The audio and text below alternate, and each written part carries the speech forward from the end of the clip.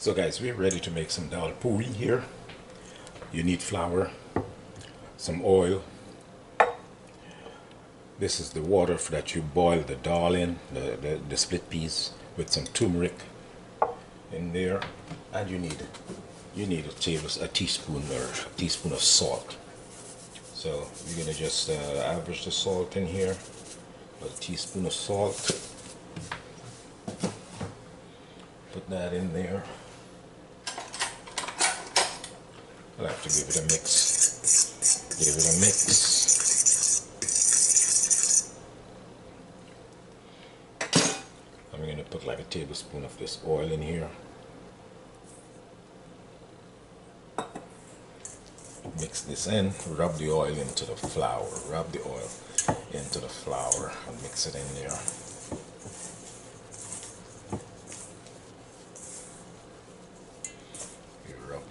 Rub the oil into the flour. Yeah, you do that for about 2 minutes or so. Get the oil into the flour. And then we'll start to pour a little bit of water at a time, because you don't want to pour too much. You can't take it out once it's in there. And in order to bring the dough together.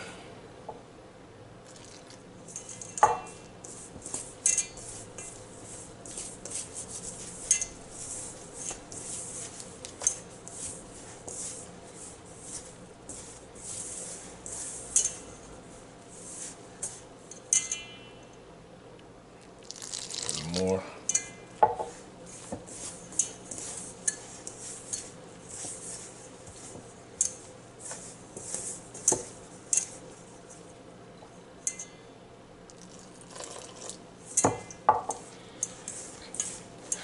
We just gotta bring it together.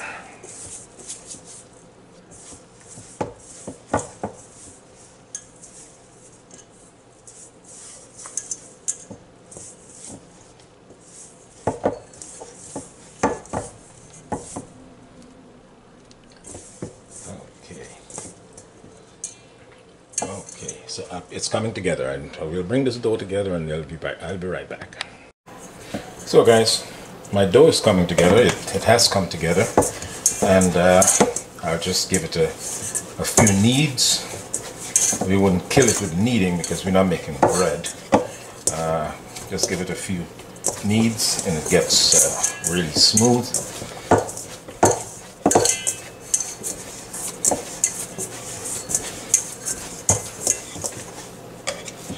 Okay, so we have our dough, and we'll leave it in here to rest for at least 15 minutes, and then we'll be back to continue the process of the dough. And obviously we have more things to do, so while your dough is resting there for 15 minutes, we'll grind the peas, the dal, with our ingredients. I have some cumin powder, cumin seeds in there, and some garam masala, and a little bit of salt I'll put in here. I have already boiled with salt, but I'll just put a little more to give it a good flavor and to make sure I have enough.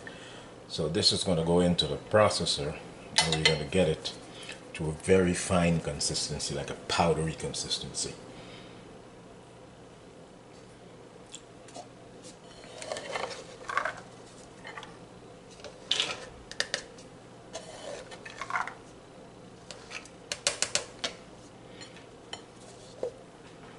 Most likely 2 batches.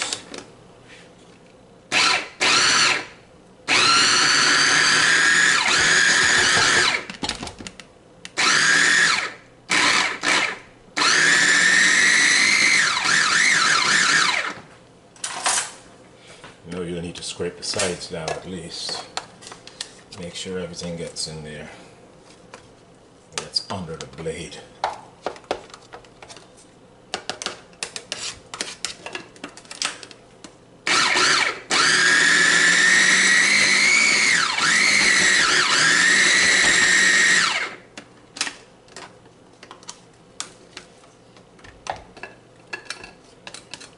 or you can use a potato ricer.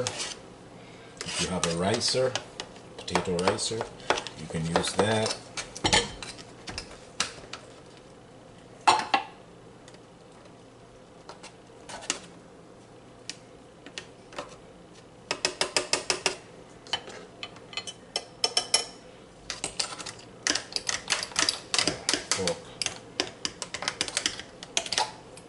Okay,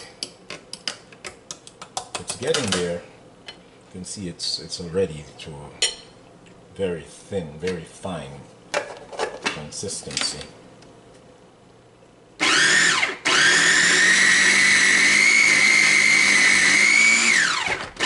Okay, so I'll go ahead, finish this, get the rest done, and I'll be back.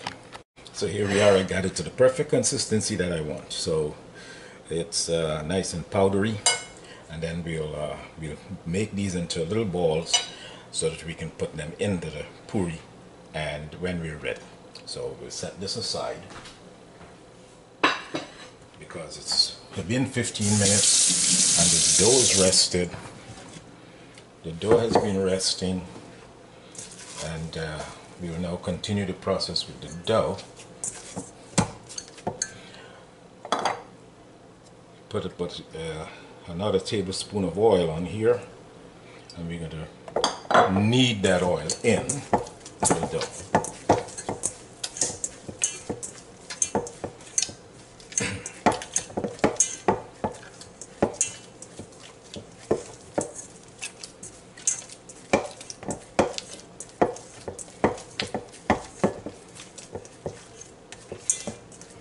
Knead this oil into the dough here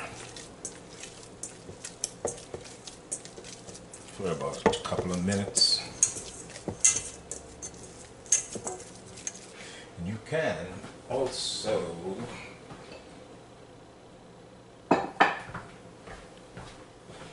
turn it out onto a floured surface, which seems to be what I need to do. Keep some flour in there. So I'll put it out here into a floured surface. Keep your bowl handy.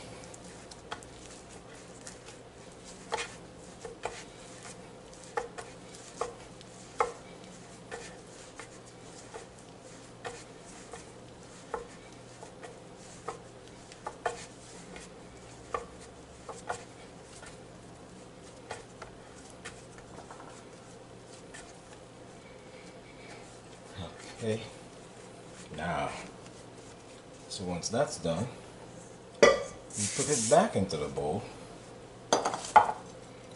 Just make sure it has a little oil in there so it wouldn't stick. Swoosh that around. Okay, and we'll recover and let it sit for 30 minutes, at least 30 minutes. If it sits for an hour, even better. Even better. So we'll have that sit there. In the meantime, we're going to go back to our peas and we're going to continue processing our peas. So now that the dough is rested and I have my my Dahl balls already made out, that I have divided the dough into equal parts. I have like 8 or 9 pieces there and a same amount of balls, and we'll now incorporate the peas balls into the dough. So here we go.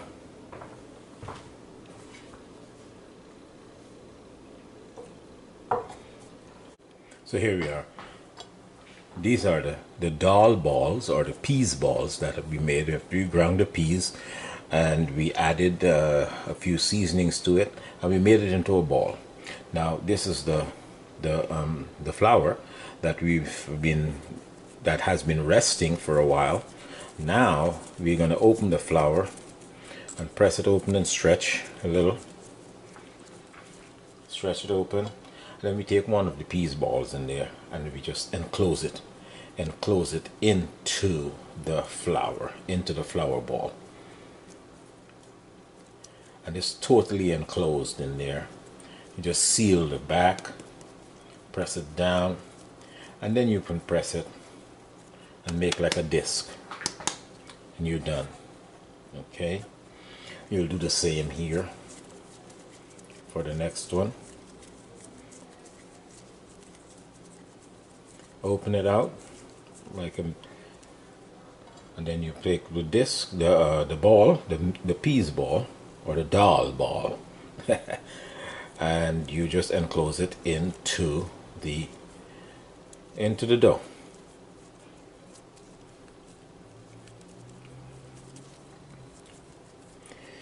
And you press it, make sure it's sealed, and you have another disc. And we do the same for the rest of them. Okay, so we'll just stretch it out. Take the ball, stretch it out, place the ball in the center, close, close, close, close all around, close all around, right?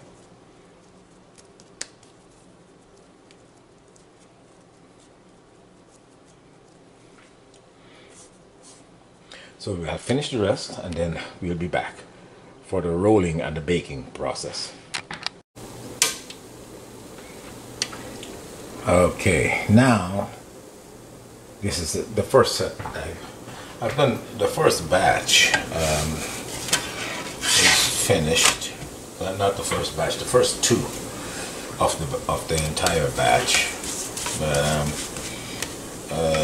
just show you how this all comes together. So after rolling it into a nice 8-inch disc, place it onto the broiler.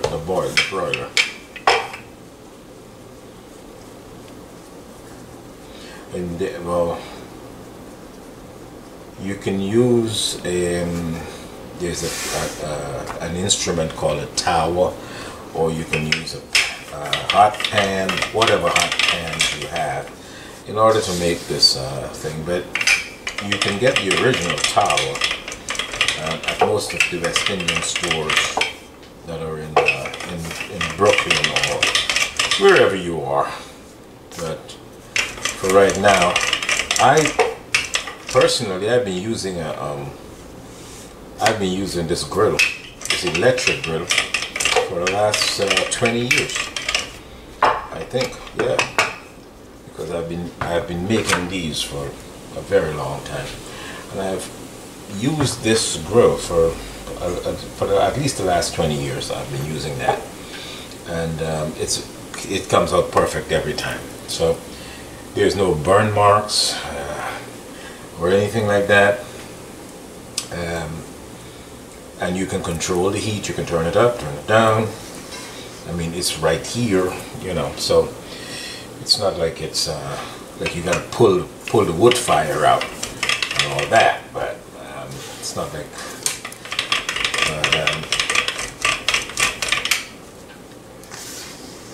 But with the modernization of everything, we have to go along with it. So, and because my parents made it on the tower, on the wood fire.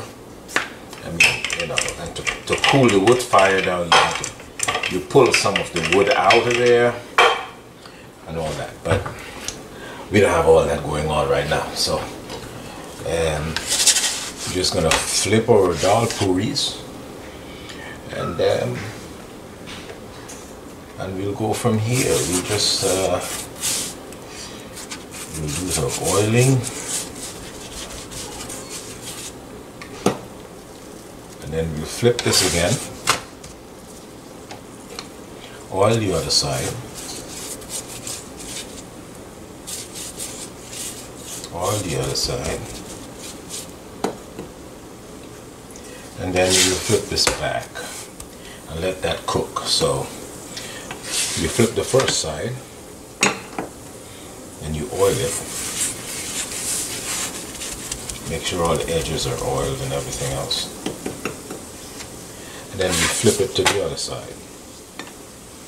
We oil that side.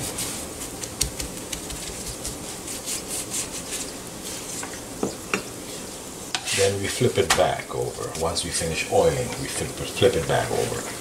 And then it cooks. Let it cook for at least a minute or so on that side. And then we'll go back to it. You just keep turning them, and just let it go. It's nice. It fluffs up. It shows the separation. That means the peas is in there.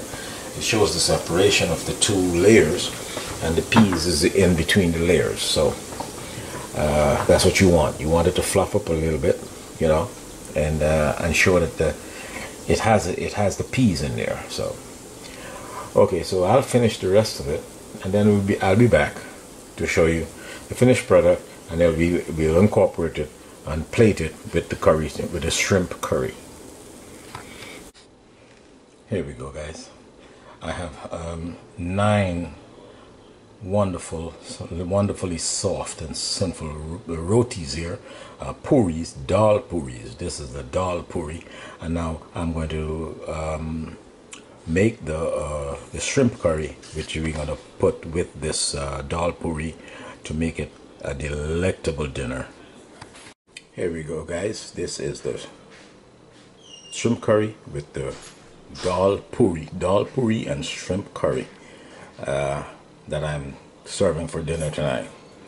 So I hope you guys will try these recipes and let me know how they came out. And please like, subscribe, and share these recipes with your friends and family. And once again, thank you for watching, and thank you for subscribing. Okay, be safe.